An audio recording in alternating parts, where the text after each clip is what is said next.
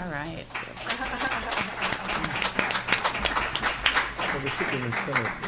And let me just thank a couple of folks. First of all, I want to thank my colleagues for coming to San Francisco on this important discussion.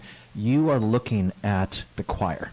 Roger Hernandez, who is the chair of labor, Lorena Gonzalez, who's the chair of this committee, but also, as I think folks know, has been a statewide labor leader, Assemblymember Rob Bonta, who's the chair of the health committee, Phil Ting. We are all part of the Assembly members that support this bill, but we are not yet at a majority. And this is why I need to thank not just all the tremendous advocates who we worked with, but I have to thank the workers and your voices. We are going to need your voices, the Sandra Herreras of the world and the Samantha Adams, and multiply you by thousands. We need your voices in the coming months to move this forward. And then also I want to thank our businesses who are here. I know there are representatives of business here. Jen, thank you for representing the many businesses that are doing the right thing. Your voice is so incredibly important as well, because there are many businesses that are fearful about what this might mean and haven't understood that this is good for business. This is good for worker, not just worker productivity, but it's good for the bottom lines of businesses when you have folks who are able to work with predictive scheduling and fair scheduling. So I just want to thank everyone for being part of what is a movement, and it is my hope that California will soon be the first state in the country to really move on fair scheduling. Thank you very much. Thank you. Can you tell me more about how the flexible scheduling and predictive scheduling works out? And it sounds like it's all done between and among the workers themselves. Yes, I established when we hire someone, they have set schedules. And then the employees can determine for themselves if they need to cover a shift during the week, which doesn't happen that often because they know their schedule and they've known it for most 50% of my staff have been with me for over a decade. So they've known their schedule forever. They schedule doctor appointments on Tuesday, Thursdays. They schedule their classes for Monday, Wednesday, Friday evenings. You know, they have a plan already. But in the event that they're going on vacation or there's a concert they want to see or whatever it might be, then they have the ability to just ask other people to pick it up, and they work it out amongst themselves. But you don't do any last minute changes. I never do any last minute changes that aren't related to sick. Sick outs is the problem. Like somebody's ill. We do have one on-call server per shift, and that server is responsible until 9 a.m. that day. So that's just called in if someone's sick. And then even if someone's sick, I never call the on-call right away. I always text them and say, warning, sick server, and then I send out a message to the other 12 possibilities and say, does anyone want to pick up this shift? And the on-calls get called in about 2 or 3 times a year. A year? Yeah. And they've been great about it. That was their idea, actually, because it used to be whenever anyone was sick, I would send out this desperate pleading text 6 or 8 times in a row, and then individual ones. I know you see this. I know you see this. I see your little dots moving. And they would all be, and you know, until I could guilt somebody into it, and it was terrible for me and for them. So they came to me and were like, "Listen, Patrona, can we do something where, you know, I know on Tuesdays if someone's sick, I'll have to work on Tuesday, but that Saturday when I'm hanging out with my family, I'm not going to be getting, 6 or 8 texts from you being like, please, God, don't make me wait tables. The customers are going to leave us, So they suggested this, and it's worked out really well for us. I know that part of the bill that we're looking at now involves payment for on-call shifts, which I think would be hard on my business to do. I assumed 4 hours. 4 hours would be a little bit tough. And we would probably have to rearrange it somehow, like make somebody on call for, I don't know how we would do it. But anyway, it would depend on what the bill came out. But ultimately, it's the sky is falling thing, Every business is going to say, oh, my God, that's going to be terrible. Oh, we'll work it out. 50 cents more for a burger.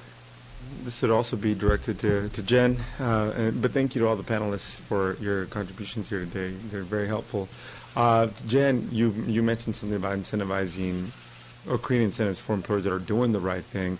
I've often kind of thought in my mind, how do we disincentivize employers that are cheating workers, whether it's proper hours or wages, or you noted that we make it easier for folks to just keep a greater number of part-time workers. So my ask or inquiry with you would be, what are some of the models that you think would work to encourage people to do it the way you're doing it? Yeah. To encourage in the minds of employers, there's a lot of benefits for me going this way because the outcomes are good for both parties. So can you give us Yeah. a couple of examples? Absolutely. For instance, there's a San Francisco payroll tax where I pay a certain percentage of my payroll to the city.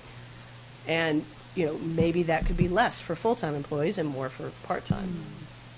Maybe you pay 2% for part-time employees and 1% for full-time. Although I know that's going to gross receipts, but anyway.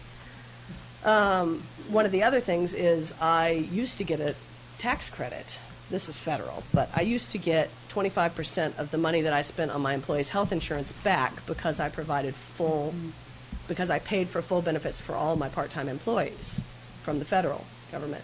But apparently there's a cap on that where if your average employee makes over $50,000 a year, you no longer get that. Last year we made $50,024 a year, so I lost $30,000 tax credit. Oh, wow. Why punish people for paying their employees more? Right. You shouldn't punish, you shouldn't say because, you gave everyone a raise this year, so you're no longer going to get that tax credit again. It's not encouraging. I would say, ways to push people toward full-time is to give benefits like that. A lot of restaurants want to offer their employees health care. I always say there's a huge difference between offering employees health care and doing what I do, which is giving employees health care. So many of my staff are young and immortal. They wouldn't take health care if I offered it to them. If I said, I'm going to pay 50%, they'll be like, ooh, no, I don't want to pay for that. Right. So I do give it to them. But there should, I would love to see the city participate in some sort of a tax credit like the country did, for 50,000 and below, apparently. Because, I spend $118,000 a year on health insurance. And maybe if restaurateurs knew that they were going to get a break on their city taxes or on, some portion of it, but who knows? Come to this as a worker advocate, and it dawned on me, my daughter is a server now, that this idea of picking up extra hours at the end, this is going to unfortunately have the effect with some workers who would like to pick up 4 hours at the end of their shift or pick up an extra shift of not being able to because of the scheduling. Is that real? Is that something that's going to be addressed? The opportunity for more work, if offered voluntarily at the last minute? So right now, the ordinance as drafted requires that when additional hours become available, the employer offer those additional hours to all existing part-time employees, provided that those existing part-time employees are qualified to do the work that has become available. Just to, as I mentioned before, that while that is great in theory and even in language, it still is very broad. So how does that actually play out in practice? We are still working on the rules. That will implement the details of how that plays out. But that is really the whole thrust of that first part of the ordinance. So I think I don't see the two as being in conflict. I think the point is that the existing part-timers have access to those hours. That's sort of the purpose of the legislation. And right now, or I should say pre-ordinance, that hasn't existed. So, we do think that there is a way to come up with a framework in which that will be possible, but it's really giving the part-timers the initial access to those hours. Right. What about unscheduled overtime? So How's that? the ordinance does carve out an overtime exception, meaning that the employer is only required to offer additional hours up to 35 hours per week. Okay, so so that would not kick overtime then. We are going to take public comment for anyone who would like to by just coming up to the table for 1 minute to state your name, affiliation, and your bearing on today's hearing topic. If there's some information that you'd like to give us or you feel like was not heard, we'd be happy to schedule time to do that and to take any written information. Just asking a couple questions. There's two different things going on, very similar but somewhat different, which is your bill, the state bill, and then San Francisco's version or legislation. And they're a little different the way I see it. I think Ms. Patel mentioned that they're still working through final draft. But with regards to your bill, the state's bill, is there any exceptions? I haven't read it all, so excuse me. But broadly speaking, is there any exceptions for employers who cannot comply? And if not, why not? Because there's got to be, and I can think of one at least, but one group of employers that simply can't comply, and I'm wondering what your thoughts are on that. Just out of curiosity, who? That would be the theater owners, movie theater owners. Oh, movie theater. So if you go to see a movie, and I have my staff, you know, I'm management, and I have my part-time people that are working at the theater, I don't know how many people I need for a certain date because I don't know which movie I'm getting from the distributors who are separately in business. You know, they're not in business with me, but they provide me with my content, my films.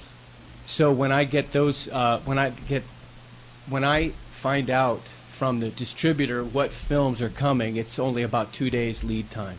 So it's difficult because I could get the Star Wars film that's coming up and I'd need a really robust staff, or I could get a film that is under the radar and nobody goes to it and I find myself, you know, overstaffed or understaffed depending on the case. So I'm probably there are other cases as well, but that's Right. what I know. I would suggest and encourage you to write your concerns and get it to Mr. Chu's office, or to go talk to his staffer about it as well as we continue to work on this. Thank you. I'll do that. I Thank you. appreciate it. And one quick follow-up question.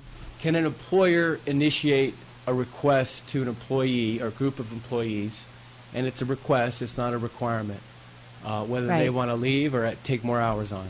And I think for San Francisco, SEMA could probably answer that question. Maybe you can meet with her.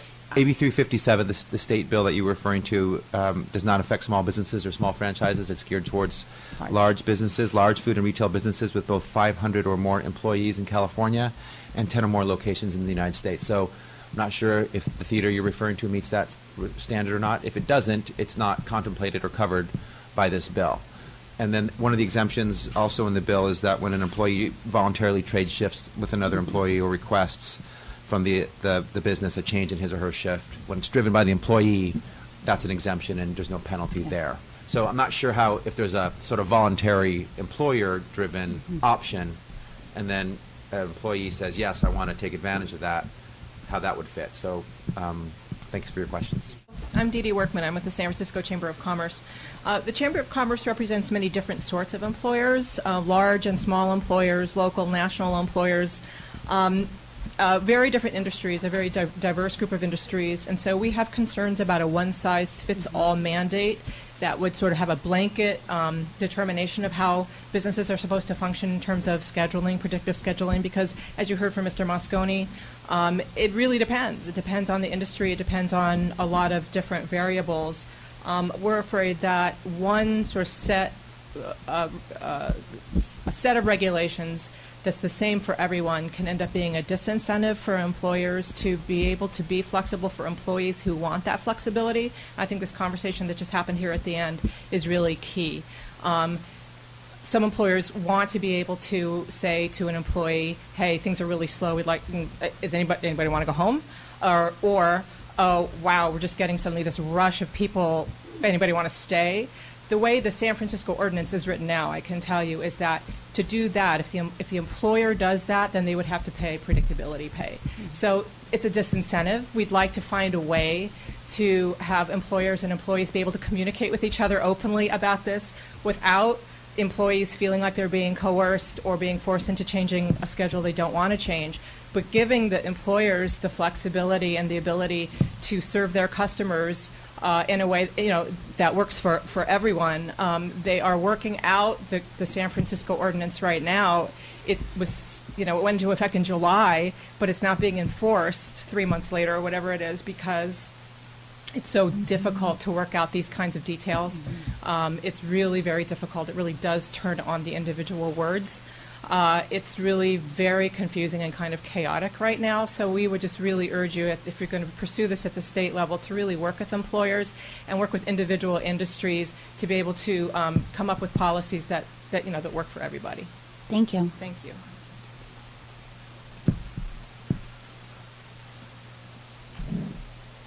Good morning. Thank you for allowing us to speak today. My name is Chris Wright. I'm the Executive Director of the Committee on Jobs. The Committee on Jobs is an association of some of the city's larger employers. And our mission is to promote a business climate that allows San Francisco to remain a good place to live, work, and to do business. We, among others, have front row seats to the implementation of this scheduling policy in San Francisco. And I would ask that you all, before moving forward with the one-size-fits-all sort of scheduling policy, that you carefully look and see how things end up here in San Francisco, to give it some more time, to see how it actually works for employees, businesses, and customers. As you've heard, San Francisco's law has created some confusion for those that are required to implement the law and are trying to determine how it's going to work. The law went into effect just a few months ago, and we're still in the rulemaking process, as Ms. Patel mentioned earlier, and things still need to be sorted out, I believe. Ultimately, restrictive scheduling will likely force employers to be unable to accommodate employee requests for last-minute scheduling changes or pick up additional work for if their schedule permits, as they've done before. So that is a potential problem. The policy also creates significant confusion and record-keeping challenges for employers to follow to see when and where the law actually applies. So I understand that their scheduling policy may sound good on paper. I think we still need to see how it's actually implemented here and its impacts, again, both on employees, employers, and customers. Thank you. Thank you.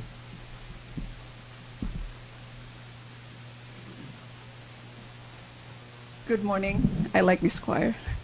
And I would just like to give kudos to Jen and employers like her. And I'm glad I spoke after those two employers right now, because I have two children who are college age who are working in retail. But let me just start by, this morning I asked my daughter, she used to work at Nordstrom Rack, and that was before the ordinance passed in San Francisco. And I said, how was that? And she said, I didn't have a life. And she had a job during the summer break. Mm-hmm. And kids have they want to party, they want to meet with their friends, and she said, I didn't have a life. Think of that as a mother with a young child, and just like a slave to her work. But I also have a son, and 18 months ago, he worked at the Giants dugout. That was his first job, and I was really proud. And then it got to him, because sometimes they would work up to 1 a.m. when the game had overtime. And so he left the job because it was too much. And he thought he would get a better deal at Target. Same thing. He was enrolled in junior college, and his schedule just didn't match his school schedule, and so he had to quit college. I wish he quit the job, but he kind of liked having money, and Samantha mentioned that, and I totally said yes.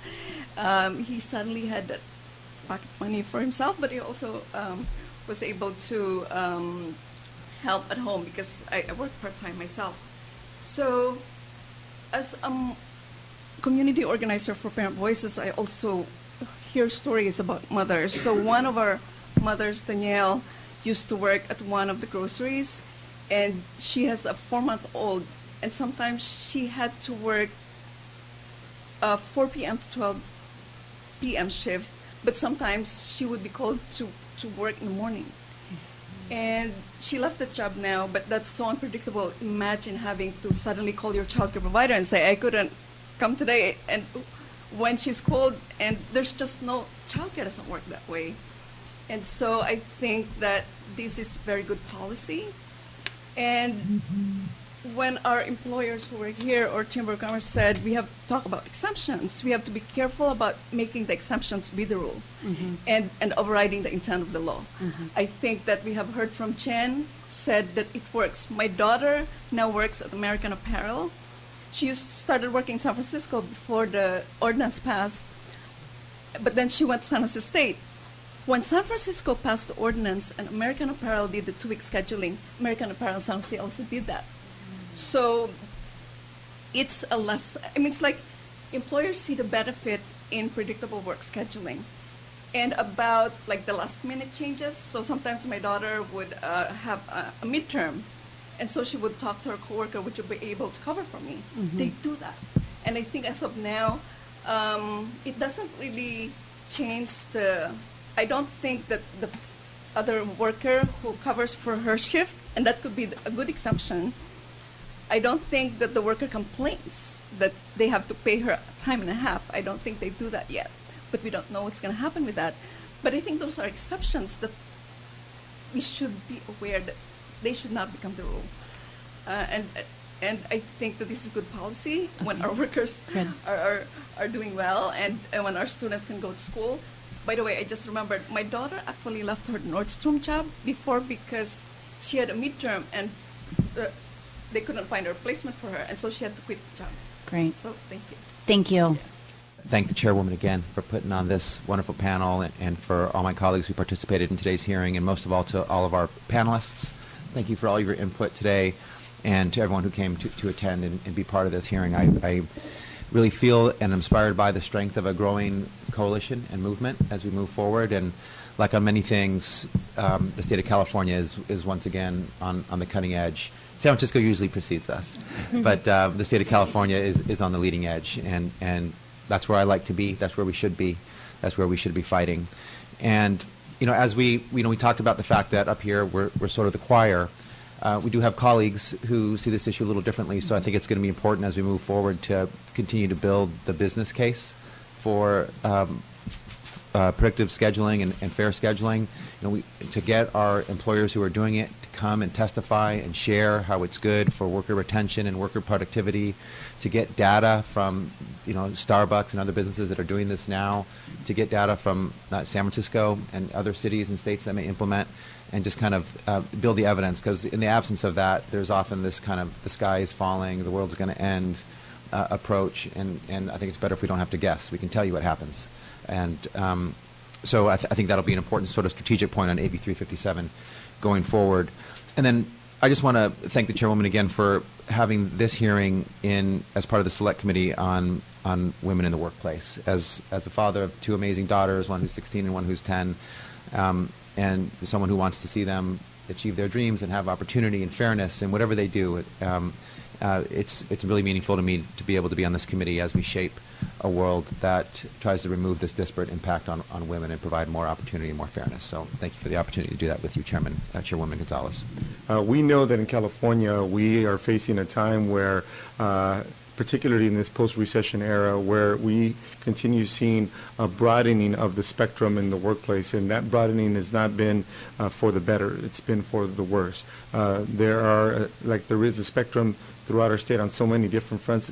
In the workplace, we see that there are employers that are just very conscientious, who care, and then we see on the other end of the spectrum, employers that take more of an exploitive approach of workers. And unfortunately, because of that, we see that there are a growing percentage in our state of workers that are finding themselves part-time workers who don't want to be part-time, and that's unfortunate. That has happened we've seen those numbers rising in the last 7-8 years. It's consistent with this post-recession era.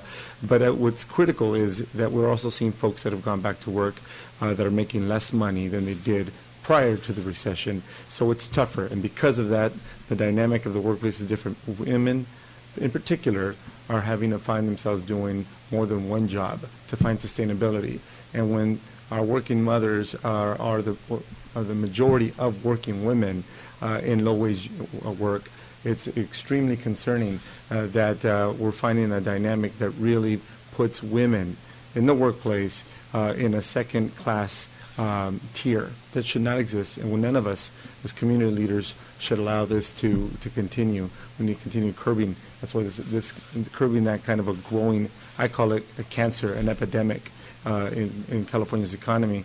So that's why I'm very enthused that I have tremendous colleagues like Chairwoman Gonzalez and Chairman Bonta who care, who are vocal, and who want us to empower the rest of the legislature to know what's being discussed here. Yes, the workplace is changing, but that affects the households. And I think our panelist, was it Sandra? Sandra said it well when she said that some employers aren't looking at them, aren't looking at workers as workers, but I think I'd like to add to that. Not looking at workers in that our workers are members of families, and that they have these greater challenges because of the conditions and how these conditions have changed in an adverse way. So we have to look at the totality, and we have to understand that as folks expect government to be flexible, then governments ought to also expect the business community to be flexible. If these are the new realities of these tougher ways of doing business that make it tougher for the worker to live, then we need to make sure that we have to have the flexibility to change the scheduling practices. That if we are asking a worker to do 2-3 jobs to keep afloat, I don't think that's the way to go. But if that is a new reality, then there's got to be flexibility in all that consists of child care, planning for doctor visits, and providing the necessary, not the desired, but the necessary flexibility to make it work in this tougher employment world. So I thank you, Chair, for your vision here and your focus here, and I'm confident that through your diligence, we're going to be able to get this piece of legislation on this issue across the finish line. So thank you for giving me the opportunity to be part of it. This is particularly important to me. I wanted to deal with some of these issues with the Select Committee on Women in the Workplace, because every time we talk about workplace issues, as a former labor leader, I'll tell you, nothing matters more to me. But what we often talk about in terms of workers and how hard things are, that's true. And then magnify that to be a worker who also has to care for other people. I'm the daughter of a single mom. I'm a single mom myself, and realizing in particular when we drill down to who these workers are so often, that this disparate impact becomes even larger, and it affects everything from that worker's life. Forget about work-life balance. We're not even talking about that. We're talking about whether or not we can raise happy and healthy children who have a shot in life. And so we're going to continue to look at these issues and ensure, hopefully, that we get it right, and that we remain a leader in California on ensuring that all workers, but in particular women workers, have a fair shot in the workplace, especially in low-wage work. So thank you for coming out today, and we're going to continue this conversation. And I really encourage, especially the business folks who spoke, I don't know if they're still here, or the organizations, and we've seen this with other legislation, please come and talk to us beforehand. I mean, I think so often in Sacramento, as we're developing and pushing legislation, what happens is there's this culture of just opposing things, and at the end of the day, we get a bill signed and they say, well, wait, this doesn't work for the 15 reasons. Well, those 15 reasons could have been addressed in the initial legislation often if we have those discussions, and then we don't put someone like SEMA in a spot to try to make rules to things that sometimes even contradict each other. And if we're writing the legislation, we may not see it, but when we have that input early, and sometimes the answer is going to be no. I'm sorry, we're writing it. We're those of us on this panel are definitely coming from a certain perspective. So sometimes the answer is going to be no, but sometimes we can adjust. We're not trying to kill business. We just want businesses to be responsible. And I think that there can be a coalition. And we saw a business owner today just lay it out of why this can work. So thank you all for coming. If you want more information on this or other Select Committee hearings, please leave your name and address or email, even better, or a card so that we can contact you. And this is officially adjourned.